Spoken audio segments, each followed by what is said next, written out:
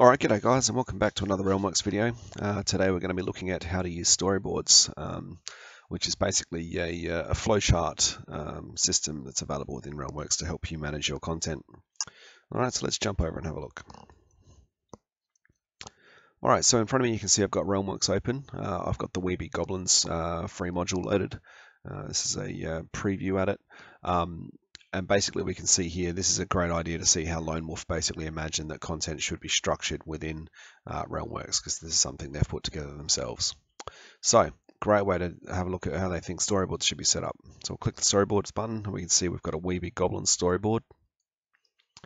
All right, if we click on that, we can see basically they've gone and they've created a story flow and they've connected it to some content.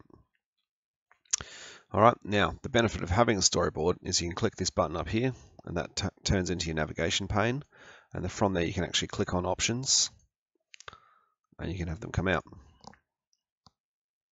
All right, and as you can see, that makes it very easy for you to follow the flow of the story at the table. If you're working on a fairly complex story that's got lots of connections, you could basically come in here as part of your prep beforehand and use these here. So it's a really good idea. Now, my players and I have actually run this module, so what I'm going to do is go through and just make some modifications based on what occurred at our table. All right, and you can do this live. So let's say I'm at the table and I know for a fact that the meeting at the Moot House did not go so well. So I'm going to create a new plot point and connect to it. Wildfire Sorcerer got excited. I was playing a Wildfire Goblin Sorcerer. All the discussion about a big bonfire got me really excited. I had to roll on my random magic table and I summoned 2 times Hellhounds into the Moot House.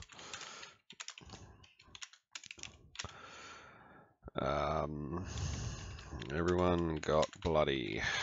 That certainly happened. We did beat them somehow, not really sure how.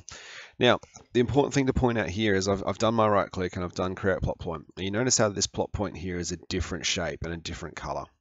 Okay, what that is I've basically, instead of associated content, I've basically written the content in myself.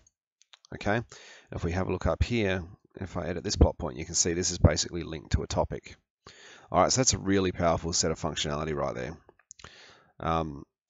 It obviously makes it very easy to see what you're actually connecting to. Now, how do these look when you actually run it? You can hold your mouse over these ones here where you've got something written and you can see it. These ones here, you hold your mouse over, you just see the title. Now, to show you further, what I could do is go edit plot point.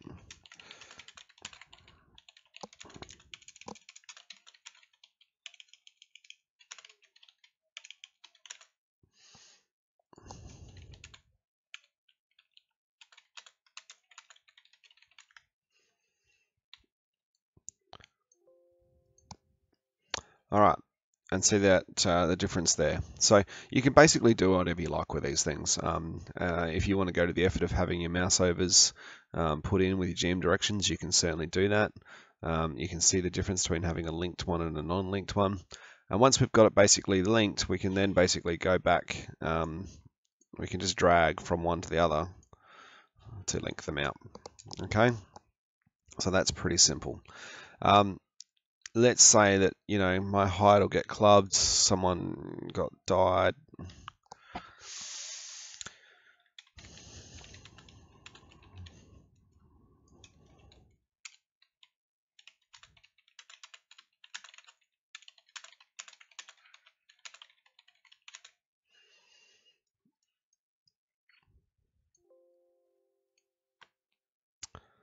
All right, and that one's over here.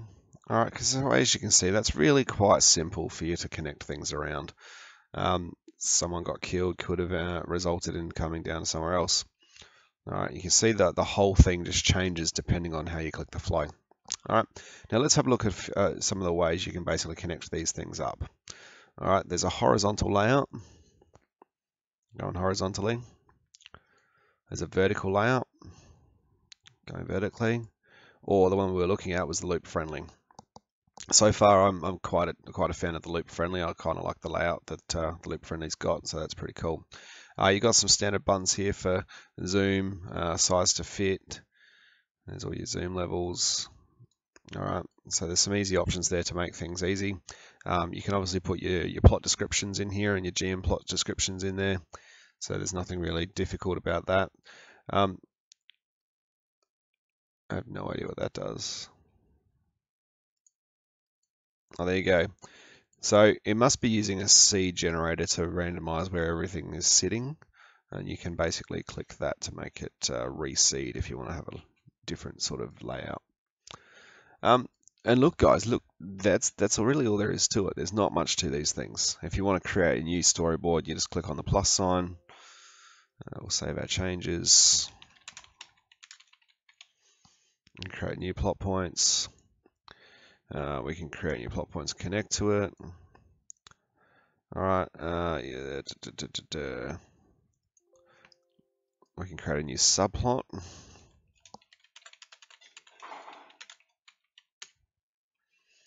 All right. And see the difference there is a subplot is basically connected. So if we go, this is my new plot point. All right, it's connected to a new subplot. So if I click that, I can actually go to a subplot underneath that plot. So that just allows you to connect one storyboard to another storyboard. And obviously you can keep going down the rabbit hole as far as you want to go. I imagine that would be quite useful for some really, really complex sort of situations.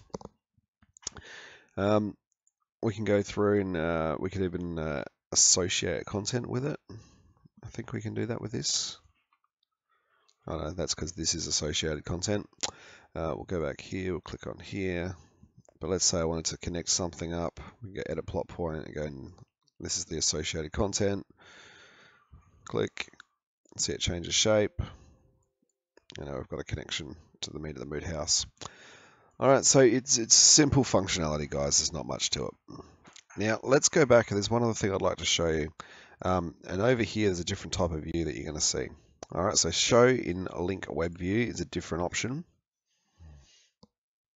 And I got to admit, I don't really like this option at this current stage. And I'm pretty sure Lone Wolf are looking at changing it from what I read. The idea is great though. So we have one central thing that we're connected to. You can see all of the connections that thing is connected to. So from Weeby Goblin Storyboard, I know that the upper deck is connected to that. All right, I know that Volker's cabin is connected to that. If I double click on Volker's cabin, I can see what is connected to Volker's cabin. So I can see the fireworks are connected. I can see Lord Longtongue would be expected to be found in there. If I want to double click on Volker, I can see Volker is connected all over the place. All right, let's go have a look at the Licktoad Village. Licktoad Village has the following people and the following places connected to it. So as you can see, that's a really sort of easy way to see relationships that are connected to things. So that's the link web view. I imagine that could be handy. I guess the biggest problem with it is that it's automatically generating how it looks, which means, you know, something that's got hundreds of connections, this is going to be really quite hard to work with, because it's just not going to be great. And I think if we look at the 20 links, probably show it better. To see everything, we've got to zoom out and we can't really see everything there. So yeah, last time I heard the Lone Wolf guys talking on the forum, they were discussing trying to make this view more useful and better laid out. But there you go, guys. That's storyboarding. There's not much to it. I hope that's useful for you. If you've got any questions, if you've got any comments, please leave them below. If you're finding these videos useful, please do subscribe. And more importantly, guys, if there's videos you want to see, please ask them. I'm more than happy to whip them out for you guys. I'll speak to you guys on the forums.